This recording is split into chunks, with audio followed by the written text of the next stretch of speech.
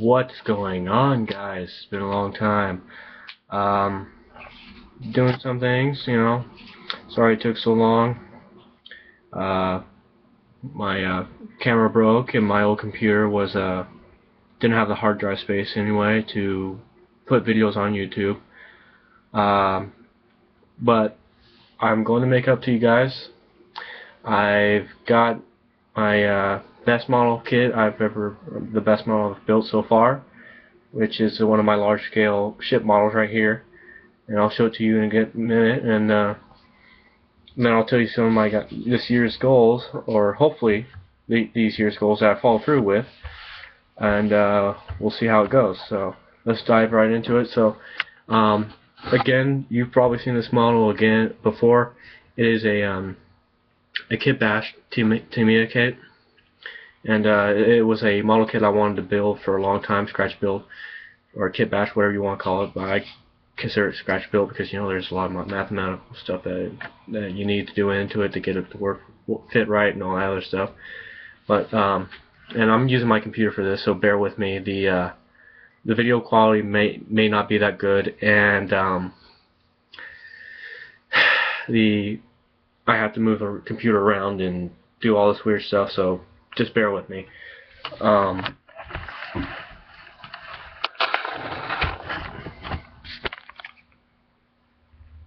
So there she is right there. And I will make this a review model, or a review of the Tamiya USS Missouri kits, because this is what it is. This is the old tooling. They recently came out with a new tooling, I believe. And but this is the old tooling. I built this 2 or 3 years ago. And here's the thing I had about Tamiya. Here, I'll switch it back towards me so you guys can see me a little bit better, maybe. I've never had a problem with Tamiya kits. Tamiya kits are nice, intricately detailed, sorry, my bad, models. And this is one that I've never had a problem with, is the USS Missouri kits. And a couple years back, probably 6 or 7 years ago, I found out about a class of ship that was supposed to be built after the Iowas, which was a Montana class battleship. And there's a little things that are off about this ship, about this one, because, well, obviously because I couldn't widen the hull, because the Montanas were supposed to be 127 feet long or wide, my bad, instead of 108 feet wide, but I couldn't widen the hull of the Missouri kit, so that's not a big deal with me, though. But anyway, the basic principle of the Montanas was they were essentially they were basically a super battleship. These guys would have been about the same size as the Yamato class. Not as heavily armored. The maximum armor on them, I think, was 23 to 25 inches, somewhere between there. But they were faster, and they had more guns than the Yamatos. Now, I'm not ragging on the Yamato. The Yamato class was a good ship. There's just several serious flaws that the Japanese had with the Yamatos. One was by the time the U.S. was actually brought into the war, our radar systems could not be matched. And radar systems, our gunnery systems, could not be matched anywhere in the world. Not even the Nazis or the British could lay claim to the best radar and range finding equipment. But here, I'll see if I can't get some close-ups of this model kit. I hope the screen doesn't close on me. But as you can see, I did a Tamiya versus Trumpeter review, or not review, but Trumpeter versus Tamiya, and as you can see the difference in size between the Tamiya 40mm Bowlers and the Trumpeter 40mm Bowlers. I like the Tamiya. If I had a choice, I would fit all my 40mm Bowlers, all my model kits with 40mm Bowlers like these from Tamiya, because there's so much more to scale than the Trumpeter models. And I always liked that about Tamiya. That's one of the things that sold me about Tamiya and decided to make me want like Tamiya more than Trumpeter. Now Trumpeter is a good model maker. They have a wider range of ships to choose from, but Tamiya had the correct scale. They're more to scale than Trumpeter was. Trumpeter is still a good model company. Well, anyway, as you can see, there is a lot of small detail in this ship. Ooh, that's a little. I'm not gonna touch that. But you got little gun directors everywhere. You've got searchlights. This kit, I can't remember exactly what this kit comes with, but the basic specifications of the kit. Once it's built, it's supposed to be about 7 to 8 inches high, somewhere between there. Depends on what kind of radar system you put out here at the top, because certain Iowas had different radar setups. And you can also get aftermarket. Here, I'll slide this up real quick.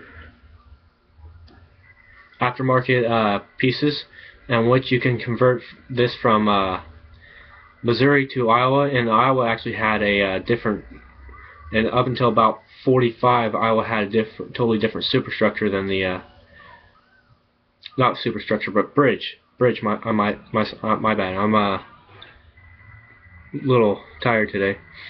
But the Iowa had a different bridge than the Missouri or the New Jersey or the Wisconsin for the longest time.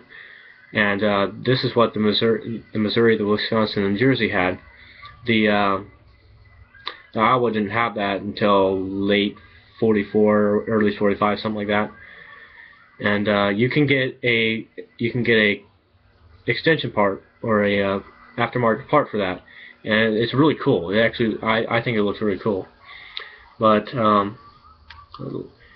and the model is supposed to be, my model right here is 34 inches because I had to actually add on an extra 4 inches for this second rear turret, because the Iowas only have 3 turrets. The Montanas would have had 4, so I had to add on an extra 4 inches. So this is actually a 34-inch model kit right here. But the Iowas, the Tamiya USS Missouri Trumpeter kit, or not Trumpeter kit, my bad. Oh my God, I'm so out of it today. Bear with me, guys. But the Tamiya USS Missouri kit, 1/350th scale, is about 30 inches, and it's a really good kit.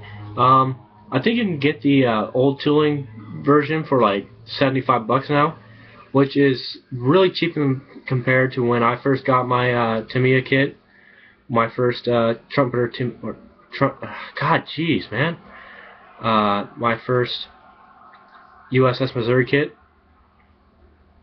When I first got my USS Missouri kit, I was, I think, 11 or 12, and it cost $108.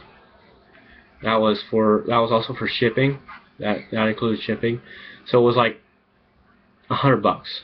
Now these things have dramatically dropped in price. They're $70, $75. You can get some places you can get them for $69, and shipping and handling is usually going to cost about $8 depending on where you get it from. But anyway, cool features on this. There's some cool features and cool aftermarket parts you can get. You can get gold medal parts for this thing, and that's really cool. So you can get like little more realistic guns for it. Another thing is you can get metal barrels, and I don't have the money. Of course, I didn't have the money to get metal barrels, nor do I know how to fix them to the ship. So I just stuck with the plastic barrels, which actually do a pretty nice job. They look pretty cool. And you can paint these. They have a cool thing about the instructions. They have a cool color guide to if you want to do 44 or 45. That's really cool. You can get up here on the bow. You can actually get like chain, aftermarket chain, and you can get aftermarket anchors, which are, and the anchors are actually made of real metal, which are cool. And this is actually not like this on the Iowas. This was put on here. I put this on here because that, and on the Montanas, that's where another 40mm buffer went. Instead, there would be a battery of 20mm right here. There would have been two of these up here on this on the bow, on the very top bow. But overall, you got plenty of separately applied details. These are all there's a lot of separately applied, of course, because it's a model. And you got like these cleats right here. You got these capstans, and you got more capstans that are separately applied. You got a lot of the stuff on the turret is separately applied. Here, I'll get a better vantage. I'll turn it up for a little bit, and I'll show you some of the separately applied details on the turret. See, these life rafts right here are separately applied, as well as the rangefinders. And these rangefinders, these aren't rangefinders, my bad, but these are sighting scopes. Along with this, nope, you can't see it. Along with this and that little piece right in there, that's a gun director. Yeah, those are a lot of separately applied pieces. I can't remember the I can't remember the exact piece count in the model, but this took me a full month to put together, and I'll show you the inside and how I actually and you can motorize these things, which is really cool. This whole entire internal area right here, you can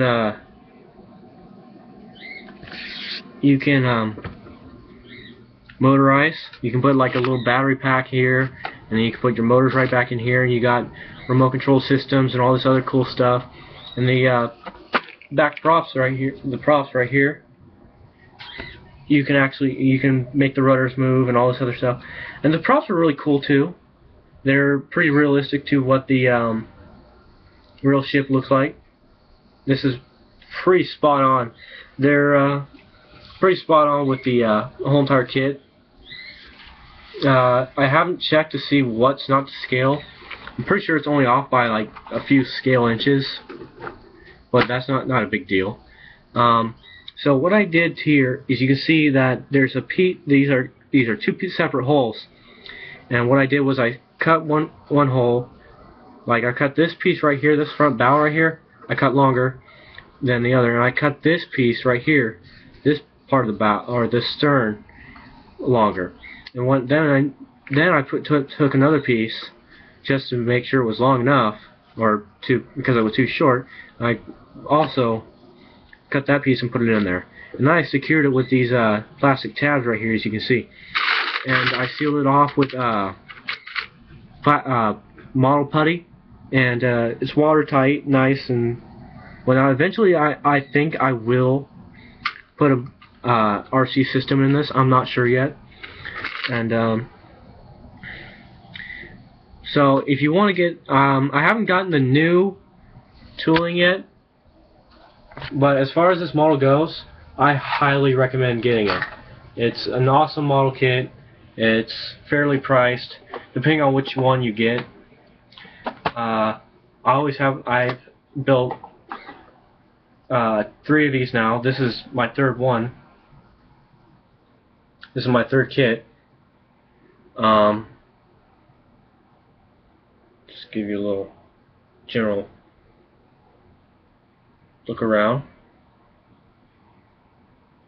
You know, it looks really cool from the bow too.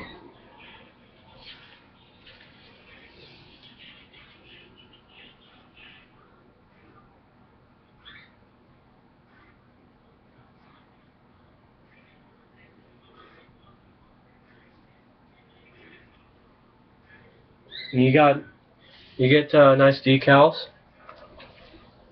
I don't know if you can see them, but there they are. They give you decals to apply everywhere, and I haven't had any problems with it. I haven't had to remove any flash from the pieces. I didn't have to modify the pieces so they would fit properly, and whatnot. So let's talk a little bit about the price and all that other stuff. So like I said, you can get the old tooling for like $75, which is pretty cheap. They came out with a new tooling. It cost about $115, which is not too bad compared to what the chumper kits cost back when they came out, which was $140, which was pretty expensive. And they also came out with a new tooling for the New Jersey, which is pretty cool. I got the old New Jersey, the old tooling. I'll do a review of that some other time. They also came out with a modernized version of the USS Missouri, which is cool because there's a difference between the New Jersey and the other Iowas in the British concept, or conning tower concept. My bad. And it should be really fun. That should be really fun. I hope to get it. And so let me talk about some of my. That's $115 as well. So I'm going to talk about a little bit more about my goals now. The biggest goal I have this year is to get a 1/200 scale model kit of the USS Missouri. Just came out. It's a trumpeter kit, and I've looked at pictures of I looked at the pieces on the trees and whatnot, and I've seen everything that they have on it, and seen the hull and all this other stuff. And I really hope I can get it. It's not too expensive.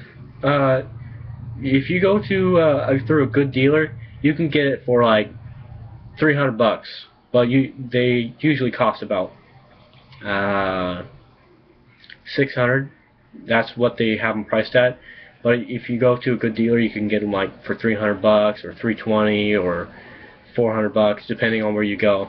And I hope to really get that model. It's over 56 inches long, and the pieces on it are just awesome. They have the best detailing so far I've seen. A lot of gold metal parts to go with it.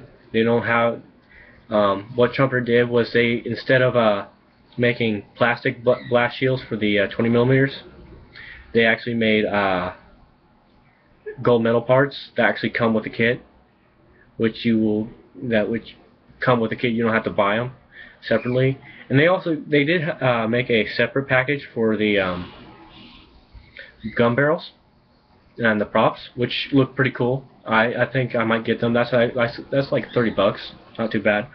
But I really hope to get that. I got more model kit reviews. I've been doing mostly car models lately because I don't have a lot of money right now.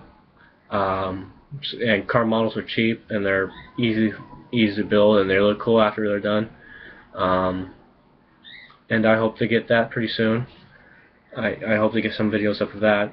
I've done a couple truck models and a few small scale ship models, but I gave most of those away.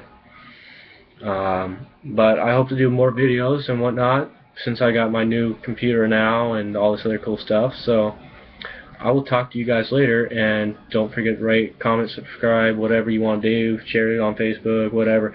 By the way, Facebook page. I have a Facebook page. You can like my Facebook page at USS Johnson 1 Facebook. I think that's everything. So you guys have a good evening, good day, whatever you're doing there, having good fun, you know, and I'll see you guys later.